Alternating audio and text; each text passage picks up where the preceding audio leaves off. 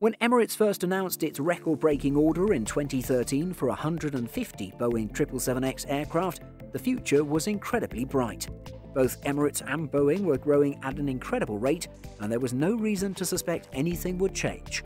Of course, in retrospect, many things have changed, the most significant factors being 777X development delays followed by a global health crisis. While the former threatened timeline supply, the latter obliterated anticipated demand. So, where does Emirates' 777X order stand now? What we're announcing today is a continuation of our commitment and vision to connect the world through our efficient hub in the Middle East. Emirates aircraft orders today, with deliveries of the 777X scheduled to start in 2020, will take us to 2025 and beyond, replacing aircraft due for retirement and providing the foundation for future growth. Sheikh Ahmed bin Saeed Al Maktoum, Chairman and Chief Executive of Emirates Airline and Group, November 2013. It's been 7 years since the order, valued at $76 billion or $83 billion in 2020, was placed. At the time, the Dubai-based carrier wanted to obtain 35 Boeing 777-8s and 115 Boeing 777-9s.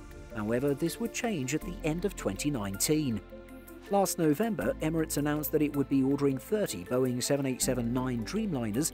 The order would actually be a swap, with the 787s taking the place of 24 777X orders.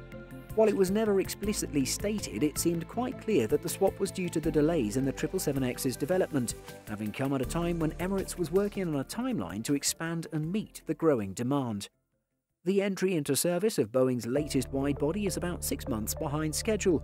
However, the current global health crisis has probably taken a fair bit of pressure off of Boeing as it works to bring the 777X to market. Had the program been on its original scheduled trajectory, we might have seen some of these jets go straight from the factory to long-term storage. With travel restrictions still in place across much of the world, air travel has been devastated, and many are expecting a multi-year recovery to pre-crisis levels of traffic.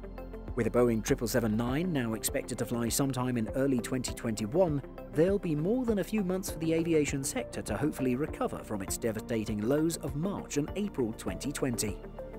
One disappointing announcement coming out of the crisis was that Emirates would be pushing back the launch of its all-new premium economy class due to the current situation. This could mean that Emirates will unveil the new product with one of its new jets next year. Could it debut on the 777-9? It's a possibility. According to Executive Traveller, the following were the words spoken by Emirates President Sir Tim Clark in an online forum on June 1st. "We are nowhere near confident enough that the economics, the cash flows, the bottom line will put us in a good position to be able to guess if we'll buy 100 of this or 100 of that." Tim Clark, President, Emirates. While it's not likely that the entire order would be scrapped, Clark's statement could mean further cuts to the massive 777X order.